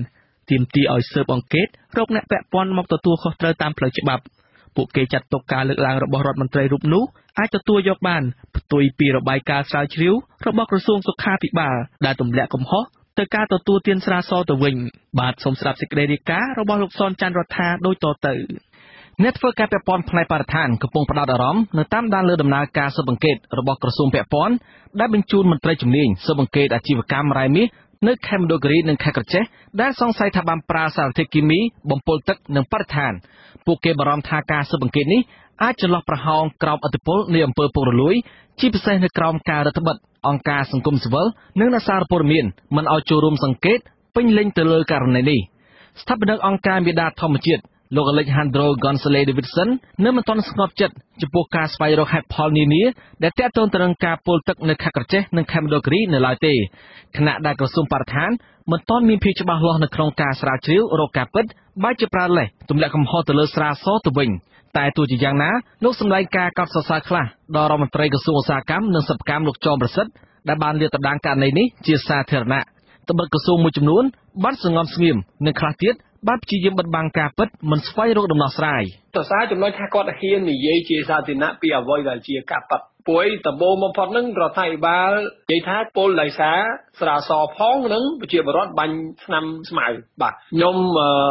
អស់ជំនឿទាំងស្រុងទៅលើរដ្ឋាភិបាលជាពិសេសករណីស្មុគស្មាញបែបអញ្ចឹងឬករណីបច្ចេកទេសខ្ពស់ព្រោះខ្ញុំថាវាទី1វាអត់មានសមត្ថភាពហើយទី2ពោពេញដោយបញ្ហាពុករលួយរដ្ឋាភិបាលដូចជាមិនអាចគ្រប់គ្រងបានទេហើយក៏ទិញជារដ្ឋាភិបាលមិនអាចធ្វើបានមានតែសកម្មជនឬក៏ប្រជាពលរដ្ឋឬក៏អង្គការសង្គមស៊ីវិលជាអ្នកទទួលជំនួសដើម្បីឲ្យកុំឲ្យគេជីសេះលេងដៃជ្រុលហ្នឹងហើយបាទលោករកឃើញថាអាជីវកម្មរ៉ែមាសនៅខេត្តមណ្ឌលគិរីភាគច្រើនជាអាជីវកម្មខុសច្បាប់មិនបានសិក្សាពីផលប៉ះពាល់បរិស្ថាននិងសង្គមឲ្យបានត្រឹមត្រូវនោះទេលោកថាបើបណ្ដោយឲ្យអាជីវកម្មនេះដំណើរការតទៅទៀតទំហំផលប៉ះពាល់នឹងរីកធំឡើងលោកសង្កេតឃើញថាការប្រើប្រាស់ថ្នាំប្រភេទស៊ីអានីតបានរាលដាលបែបអនាធិបតេយ្យនៅស្រុករវាងខេត្តព្រះវិហាររួចមកហើយបណ្ដាលឲ្យសត្វពាហនៈរបស់អ្នកស្រុកងាប់ជាច្រើនក្បាលនិងបង្កឲ្យទឹកអូរមានជាតិពុលអាស៊ីអានីតឬក៏សាយអាណៃតវាជាថ្នាំមួយដែលនៅប្រទេសមួយចំនួនបើសិនជាមិនហាមដាច់ខាត ក៏ប្រតិបត្តិគឺប្រយ័ត្នមែនទែននៅក្នុងការនាំចូលពីការប្រទេសឬក៏នៅក្នុងការផលិតដោយសារថ្នាំហ្នឹងគឺអាចសម្លាប់មនុស្សរង្គាលតែម្ដងបាទហើយសូម្បីតែបន្តិចក៏អាចសម្លាប់មនុស្សបានសម្លាប់សត្វអញ្ចឹងទៅអញ្ចឹងយើងថាមិនមានតែសូមបញ្ជាក់ថាមិនមានតែនៅតំបន់មណ្ឌលគិរីកញ្ចេះទេដែលប្រើជាតិស៊ីនីតទេសូមឲ្យរដ្ឋាភិបាលជាពិសេសក្រសួងដែលពាក់ព័ន្ធហ្នឹងយល់ថាកំពុងតែប្រើប្រាស់ទូទាំងប្រទេសកន្លែងណាដែលមានសកម្មភាពរ៉ែមាសស្របច្បាប់ឬក៏ខុសច្បាប់គឺកំពុងតែប្រើអសារធាតុគីមីនឹងតាអាស៊ីនីតនឹងជាមួយនឹងអសារធាតុគីមីមួយចំនួនទៀតដូចជាជាតិបារ៉ុតអញ្ចឹងទៅគេកំពុងតែប្រើប្រាស់មកសេរីនឹងគ្រាន់តែលើកនេះខុសប្លែកពីរាល់ឡងដោយសារមនុស្សស្លាប់បាន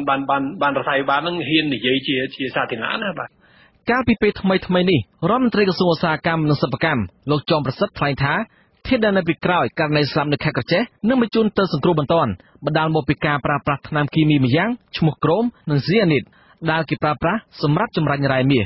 លោកថារបបក្រុងភ្នំពេញនឹងជាវិធានការក្នុងពេលឆាប់នេះចំពោះអាជីវកម្មរ៉ែដែលបានប្រើប្រាស់សារធាតុលាងមាសមិនបានត្រឹមត្រូវដែលធ្វើឲ្យប្រជាពលរដ្ឋនៅខេត្តក្រចេះនិងខេមរៈគិរីពលនិងស្លាប់អស់ជាច្រើនអ្នកមន្ត្រីសង្គមស៊ីវិលរកឃើញថាថ្នាំស៊ីអានីតនិងថ្នាំក្រោមបានចេញជារូបមន្តប្រុងប្រយ័ត្ននៅក្នុងក្រសួងបរិស្ថាននិងក្រសួងរាយជាដើមដែលគេហាមមិនអនុញ្ញាតឲ្យប្រើប្រាស់អាជីវកម្មរ៉ែមាសតែប្រសិនបើប្រើប្រាស់ចាំបាច់ត្រូវមានទីតាំងគ្រប់គ្រងឲ្យបានត្រឹមត្រូវឬអាងចម្រុះប្រតិកម្មក៏ប៉ុន្តែអាជីវកម្មរ៉ែមាសបែបអនាធិបតេយ្យនៅតំបន់នោះមិនបានគ្រប់គ្រងតាមលក្ខណៈបច្ចេកទេសឲ្យបានត្រឹមត្រូវនោះទេហើយក្រសួងរាយនិងអាជ្ញាធរដែលមានសមត្ថកិច្ចត្រូវទទួលខុសត្រូវចំពោះបញ្ហានេះបើរកឃើញថាបាក់ដៃឲ្យឈ្មោះធ្វើអាជីវកម្មខុសច្បាប់ប្រជាពលរដ្ឋនៅភូមិចកចាឃុំស្រែឈូកស្រុកកែវសីមាខេមរៈគិរីលោកប្រក់ជួបអះអាងនៅថ្ងៃទី18ខែឧសភាថាអ្នកភូមិប្រទះឃើញក្រុមហ៊ុនចិនធ្វើអាជីវកម្មរ៉ែមាស3ទីតាំងផ្សេងគ្នានៅចំណុចវារៀងចំណុចអូក្នុងនិងចំណុចអូហាវដែលកំពុងប្រើប្រាស់ឧបករណ៍ខួងថ្មនិងរែងយករ៉ែមាសជាប់ទៅនឹងទឹកអូធម្មជាតិនៅតំបន់នោះលោកអះអាងថាអាជីវកម្មរ៉ែមាសនោះគេប្រើប្រាស់ទឹកអូធម្មជាតិលាងជម្រះកាកសំណល់នានាហើយមកទល់ពេលនេះអ្នកភូមិមិនទាន់អាចប្រើប្រាស់ទឹកអូធម្មជាតិបានដូចមុនឡើយខណៈដែលពលរដ្ឋជាង80នាក់បានធ្លាក់ខ្លួនឈឺនៅពេលដែលប្រើប្រាស់ទឹកអូនេះហើយសត្វពាហនៈនៅភូមិខ្លះបានស្លាប់ជារៀងរាល់ឆ្នាំដល់ពេលនេះគឺគ្រឿងវាច្រើនដៅណាឥឡូវកើនឡើងកាន់តែច្រើនទៅទៀតទៅអាគ្រឿងដៅហ្នឹងអ្នកខ្លំមើលផ្នែកបរិស្ថានម្នាក់ថ្លៃសុំឲ្យបញ្ចេញឈ្មោះបញ្យល់ថាការប្រើប្រាស់សារធាតុស៊ីអានីតចម្រាញ់យករ៉ែមាសមានគ្រោះថ្នាក់ខ្លាំងដល់ការបំពុលទឹកប្រសិនបើវាហូរចូលក្នុងទឹកវានឹងតោងជាប់ដីល្បាប់និងមែកឈើនិងជីវៈចម្រុះក្នុងទឹកជាដើមលោកបញ្ជាក់ថានៅគ្រាដែលសារធាតុស៊ីអានីតតោងជាប់ត្រីខ្យងគ្រំនិងសារាយហើយមនុស្សបានចាប់យកត្រីនោះមកបរិភោគនិងបង្កគ្រោះថ្នាក់ខ្លាំងដល់សុខភាពលោកថាទឹកអូរនិងប្រេកដែលមានសារធាតុពុលក្រសួងត្រូវតែផ្អាកឲ្យពលរដ្ឋឈប់ប្រើប្រាស់ទឹកនេះរយៈពេលពី7ទៅ10ឆ្នាំទើបសារធាតុពុលក្នុងទឹកនេះរលាយអស់អ្វីដែលអាចចូលរួមចំណែកបានគឺមានន័យថាកុំឲ្យប្រជាជននឹងជាយើងប្រើទឹកអូរទឹកប្រេកនឹងតទៅទៀតហើយកុំពិសាទឬក៏គ្រោះឬក៏អីដែលមាននៅក្នុងអូរនៅក្នុងប្រេកហ្នឹងសារជាតិបារ៉ុតនិងសារជាតិសៃសានិកហ្នឹងវាទៅតោងពេញនៅក្នុងអូរសំណាក់ទឹកដែលក្រសួងសិប្បកម្មគាត់ចូលទៅហ្នឹងអានឹងគាត់យកជាផ្នែកមួយអញ្ចឹងអត់ទាន់គ្រប់ជ្រុងជ្រោយទេវានៅសំណាក់ផុកអត់ទៀត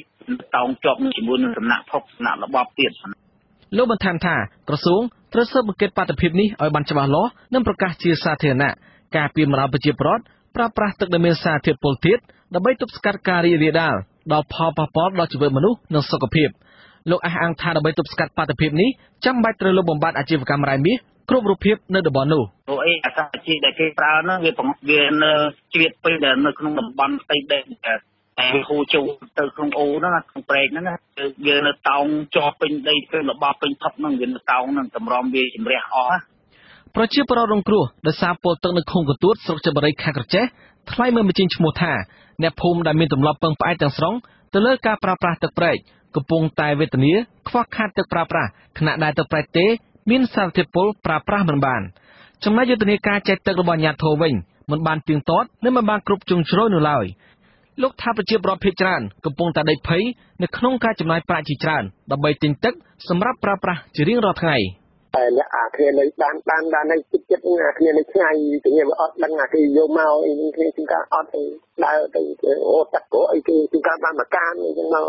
មិនមើលឃើញតាមប្រចាំតាមអីខ្លុកពីណាទៅឡងទៅមកហូបទទួលទានទៅដូចអញ្ចឹងហើយនឹងធ្វើមិនដោះស្រាយយើងប្រចាំណាដល់ថ្ងៃទេ ប្រធានអង្គការសម្ព័ន្ធគណនេយ្យភាពសង្គមកម្ពុជាលោកសុនជ័យយល់ថាតម្រុយជាច្រើនដែលក្រសួងឧស្សាហកម្មបង្ហាញនេះជាមូលដ្ឋានទាមទារឲ្យមានការស៊ើបអង្កេតឲ្យបានច្បាស់លាស់លោកថាបបពិសោធន៍កន្លងទៅអាជ្ញាធរចាប់ខ្លួនបានតំណែងតូចតាចតែក្រោយមករឿងទៅនេះបែរជាស្ងាត់ឈឹងលោកបញ្ជាក់ថាការបំពុលទឹកមិនត្រឹមតែសម្រាប់ជីវិតមនុស្សទេវាបានគំរាមកំហែងដល់ប្រជាពលរដ្ឋឲ្យខ្លាចញញើតនៅក្នុងការប្រើប្រាស់ទឹកទៀតផង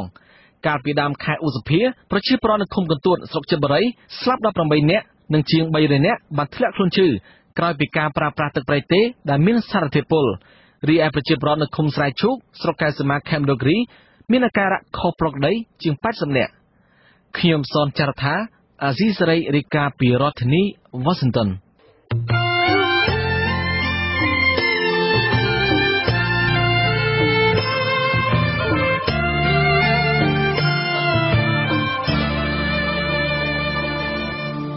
បាទលោកនាងជាទីមេត្រី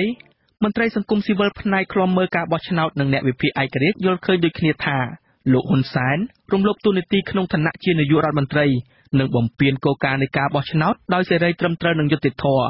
ដោយសារការចេញឃោសនារកសម្លេងឆ្នោតខុសរដូវកាលបាទលោកមូណារ៉េតរាយការណ៍ពិស្ដារអំពីរឿងនេះការលើកឡើងដូចនេះគឺដោយសារតែយុទ្ធនាការឃោសនាបោះឆ្នោតសម្រាប់ការបោះឆ្នោតជ្រើសតាំងតំណាងរាស្ត្រអាណត្តិទី6នេះគឺត្រូវរងចាំដល់ថ្ងៃទី7ខែកក្កដាឯណោះក៏ប៉ុន្តែលោកនាយរដ្ឋមន្ត្រីហ៊ុនសែនមិនអាចរងចាំបាននោះទេ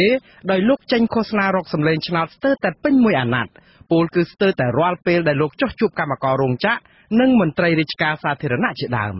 មន្ត្រីស៊ើបអង្កេតជាន់ខ្ពស់អង្គការ Conference លោកកំសវាងអះអាងថាការយកតួនាទីជានាយករដ្ឋមន្ត្រីទៅឃោសនានៅក្នុងឋានៈជាប្រធានគណៈបកកណ្ដាលអំណាចបែបនេះគឺជាការបំពានតួនាទីមន្ត្រីសាធារណៈនិងប្រើប្រាស់ធនធានរដ្ឋដោយមិនត្រឹមត្រូវគេមិនអាចយកតួនាទីភារកិច្ចខ្លួនឯងដែលធ្វើកិច្ចការងារក្នុងរាមរដ្ឋាភិបាលទៅឃោសនាសម្រាប់បកអាហ្នឹងគេអត់ដែលធ្វើចឹងទេបាទអញ្ចឹងករណីនេះគឺកណាយកតួនាទីភារកិច្ចដែលក្នុងនាមជារដ្ឋាភិបាលមររដ្ឋាភិបាលឲ្យទៅនិយាយបកអាហ្នឹងគឺការប្រើប្រាស់ធនធានរបស់រដ្ឋហ្នឹងដើម្បីបម្រើនៅនយោបាយរបស់ខ្លួនហើយចំណែកឯលោកបណ្ឌិតឡាវម៉ុងហៃ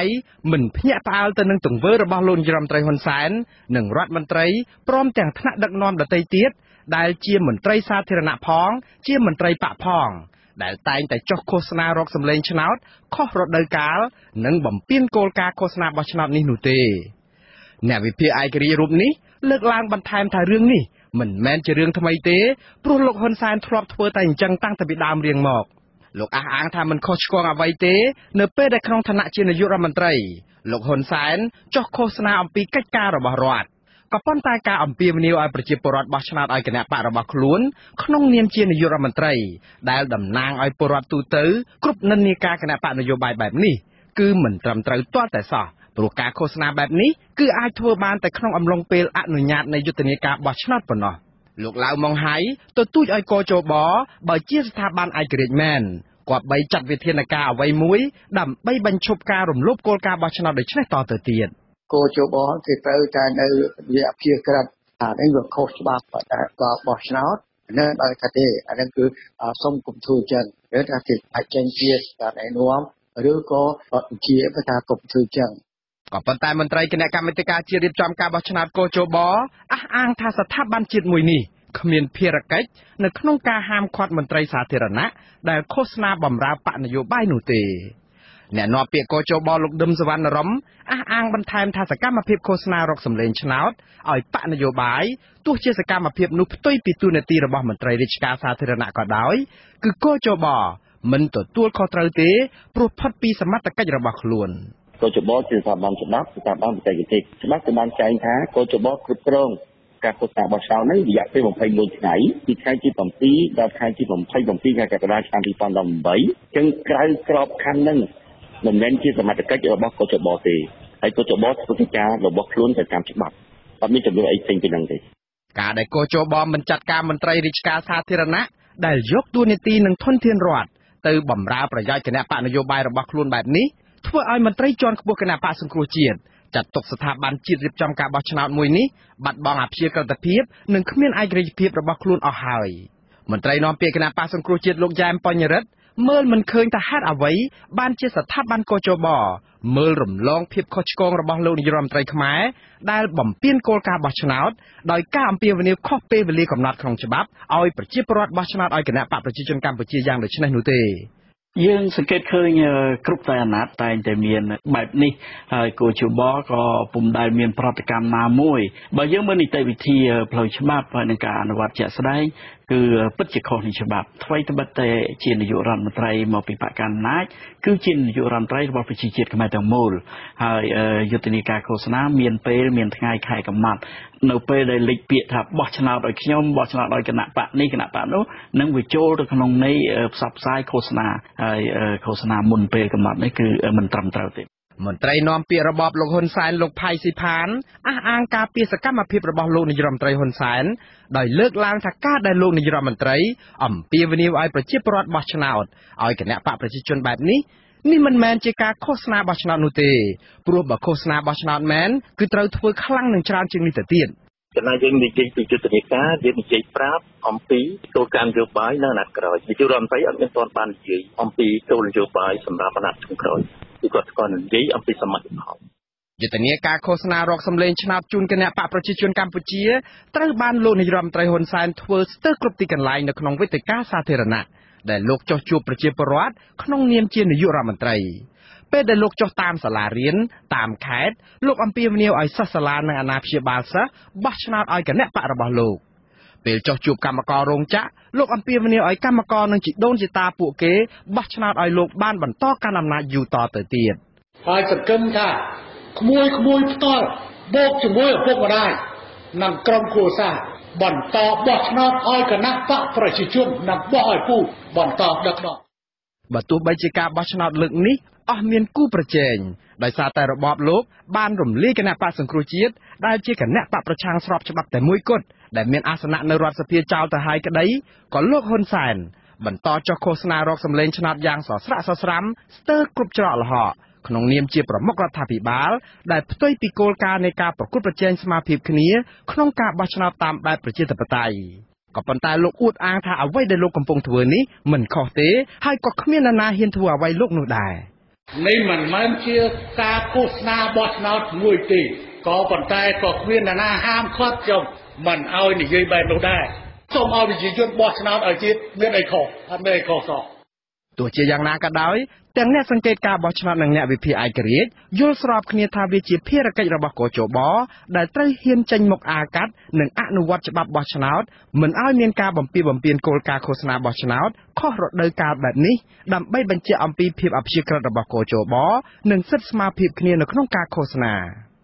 សហគមន៍អន្តរជាតិនិងប្រទេសជប៉ុនផងសុទ្ធតែចង់ឃើញការបោះឆ្នោតនៅកម្ពុជាប្រព្រឹត្តទៅដោយសេរីត្រឹមត្រូវនិងយុត្តិធម៌និងមានការចូលរួមពីគ្រប់ភាគីក៏ប៉ុន្តែរបបលោកហ៊ុនសែនបានបំផ្លាញប្រព័ន្ធប្រជាធិបតេយ្យចោលទាំងស្រុងក្រោយពីចាប់ប្រធានគណៈបកសង្គ្រោះជាតិលោកកឹមសុខាដាក់ពន្ធនាគាររំលាយគណៈបកសង្គ្រោះជាតិហាមឃាត់សិទ្ធិធ្វើនយោបាយចំពោះមន្ត្រីជាន់ខ្ពស់បកនេះចំនួន118រូបបណ្ដេញអង្គការសង្គមស៊ីវិលបិទបន្ទប់ស្ថានភាពបោះឆ្នោតបិទសារព័ត៌មានឯករាជ្យបិទស្ថានីយ៍និងប៉ុស្តិ៍វិទ្យុជាង30ចាប់អ្នកសារព័ត៌មានដាក់ពន្ធនាគារនិងរដ្ឋបិទសិទ្ធិសេរីភាពនៅក្នុងការជួបប្រជុំឬតវ៉ាដោយអហិង្សាគ្រប់បែបយ៉ាងខ្ញុំបាទមុងណារ៉េតអាស៊ីសេរីរដ្ឋធានី Washington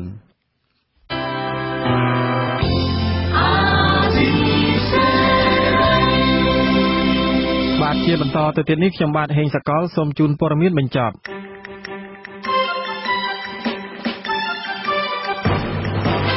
អាជ្ញាធរខណ្ឌមានជ័យរាជធានីភ្នំពេញរាប់សិបនាក់បានរារាំងប្រជាពលរដ្ឋមានចំនួនដីធ្លីជាមួយក្រុមហ៊ុនស្ករអំពៅខេត្តកោះកុងរហូតប៉ះទង្គិចគ្នាមួយប្រាវបណ្ដាលឲ្យពលរដ្ឋមួយចំនួនរងរបួសនិងទារកអាយុ3ខែធ្លាក់ពីលើដៃម្ដាយសន្លប់បាត់មាត់ឈឹងការរារាំងនឹងការប៉ះទង្គិចនោះកើតឡើងខណៈដែលក្រុមប្រជាពលរដ្ឋរងគ្រោះដីធ្លីនាំគ្នាដើរដង្ហែក្បួនថ្មើរជើងចេញពីវត្តសាមគ្គីរាំងសីទៅដាក់ញត្តិជូនខុទ្ទកាល័យលោកនាយករដ្ឋមន្ត្រីហ៊ុនសែននិងក្រសួងដែនដីកាលពីថ្ងៃទី18ឧសភា ក្រុមតំណាងរាស្ត្រសហរដ្ឋអាមេរិកព្រមានថាការធ្វើច្បាប់ដាក់ទណ្ឌកម្មតាមមកលើរបបលោកហ៊ុនសែននៅពេលនេះគ្រាន់តែជាចំណុចចាប់ផ្ដើមនៃការដាក់សម្ពាធផ្នែកនយោបាយរបស់រដ្ឋាភិបាលក្រុង Washington ប៉ុណ្ណោះប្រសិនបើរបបមួយនេះនៅតែរឹងតឹងនិងមិនព្រមកែលម្អលទ្ធិប្រជាធិបតេយ្យរបស់ខ្លួននោះទេសហរដ្ឋអាមេរិកនឹងមានវិធានការខ្លាំងជាងនេះមន្ត្រីជាន់ខ្ពស់របស់របបលោកហ៊ុនសែនឆ្លើយតបថាឥទ្ធិពលរបស់អាមេរិកមិនអាចគំរាមកំហែងមកលើកម្ពុជាបានឡើយគណៈបកប្រជាធិបតេយ្យមូលដ្ឋានស្នើឲ្យរបបក្រុងភ្នំពេញបញ្ឈប់ការលាបពណ៌ឬបំផិតបំភ័យដល់ក្រុមអ្នកសង្កេតការបោះឆ្នោតដែលមានបទពិសោធន៍ឃ្លាំមើលការបោះឆ្នោតដោយឯករាជ្យជាច្រើនអាណត្តិមកនេះប្រធានគណៈបកប្រជាធិបតេយ្យមូលដ្ឋានលោកយេងវីរៈអះអាងថាគណៈបកលោកនៅតែសង្ឃឹមថាអាជ្ញាធររបបលោកហ៊ុនសែនឈប់លាបពណ៌និងត្រូវតែកសាងទំនុកចិត្តឲ្យក្រុមអ្នកសង្កេតការណ៍ដែលធ្លាប់មានបទពិសោធន៍យូរឆ្នាំមកហើយអាចធ្វើការបានដោយឯករាជ្យនិងសេរីក្នុងដំណើរការឃ្លាំមើលការបោះឆ្នោតឆ្នាំ2018ឡើងវិញលោកយេងវីរៈបញ្ជាក់ថាគណៈបកប្រជាធិបតេយ្យមូលដ្ឋានមិនទាន់សម្រេចថាតើត្រូវបន្តចូលរួមការបោះឆ្នោតឬត្រូវពហិការទេនៅពេលដែលភាគីពាក់ព័ន្ធនឹងការបោះឆ្នោតរងការគំរាមផ្សេងបែបនេះបើទោះបីគណៈបកនេះបានចុះឈ្មោះចូលរួមការបោះឆ្នោតក៏ដោយសាលាដំបងរាជធានីភ្នំពេញកាលពីថ្ងៃទី18ឧសភាម្សិលមិញនេះបានសម្រេចពន្យាពេលឃុំខ្លួនអតីតនាយកព័ត៌មានអាស៊ីសេរី2នាក់ចំនួន6ខែបន្តទៀតមេធាវីនិងមន្ត្រីសិទ្ធិមនុស្សចាត់ទុកការសម្រេចរបស់តុលាការនេះថាជារឿងអយុត្តិធម៌ដោយសារលោកអ៊ួនឈិននិងលោកយាងសុធិរិនមិនបានប្រព្រឹត្តកំហុសដោយការចោទប្រកាន់របស់តំណាងអាយកាឡើយប្រធានសហភាពការងារកម្ពុជាលោកអាត់ធុនមិនយល់ស្របតាមបេឡាជាតិរបបសន្តិសុខសង្គមបសសរបស់របបលហ៊ុនសែនដែលថាកម្មករដួលសន្លប់នៅកន្លែងធ្វើការមិនមែនជាគ្រោះថ្នាក់ការងារលោកអំពាវនាវឲ្យអាជ្ញាធរនិងជាពិសេសថៅកែរោងចក្រជួយយកចិត្តទុកដាក់ឲ្យខ្លាំងដល់ជីវភាពរបស់កម្មករដើម្បីកាត់បន្ថយការដួលសន្លប់បែបនេះ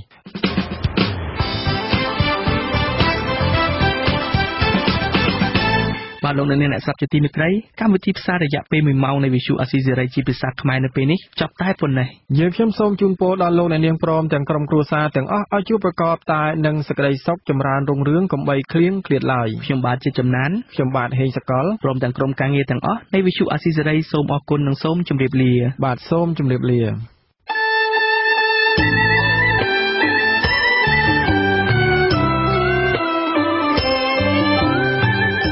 វិទ្យុអាស៊ីសេរីផ្សាយតាមរលកធាតុអាកាសខ្លីឬ shortwave តាមកម្រិតនិងកម្ពស់ដូចតទៅនេះពេលព្រឹកចាប់ពីម៉ោង 5 កន្លះដល់ម៉ោង 6 កន្លះផ្សាយតាមរយៈរលកធាតុអាកាសខ្លី 13740 kHz ស្មើនឹងកម្ពស់ 22m និង 15275 kHz ស្មើនឹងកម្ពស់ 20m ពេលយប់ចាប់ពីម៉ោង 7 កន្លះដល់ម៉ោង 8 កន្លះតាមរយៈរលកធាតុអាកាសខ្លី 9700 kHz ស្មើនឹងកម្ពស់ 31m និង 12140 kHz ស្មើនឹងកម្ពស់ 25m លោកអ្នកនាងក៏អាចស្ដាប់ការផ្សាយរបស់យើងផ្ទាល់តាមប្រព័ន្ធអ៊ីនធឺណិតដោយចូលទៅកាន់គេហទំព័រ www.rfa.org/khmer ក្រៅពីនេះលោកអ្នកនាងក៏អាចអាននិងទស្សនាព័ត៌មានវិទ្យុអាស៊ីសេរីលើទូរស័ព្ទដៃរបស់លោកអ្នកផ្ទាល់សូមលោកអ្នកនាងចូលទៅកាន់បណ្ដាញសង្គម Facebook ដែលមានអាសយដ្ឋាន www.facebook.com/RFA Cambodia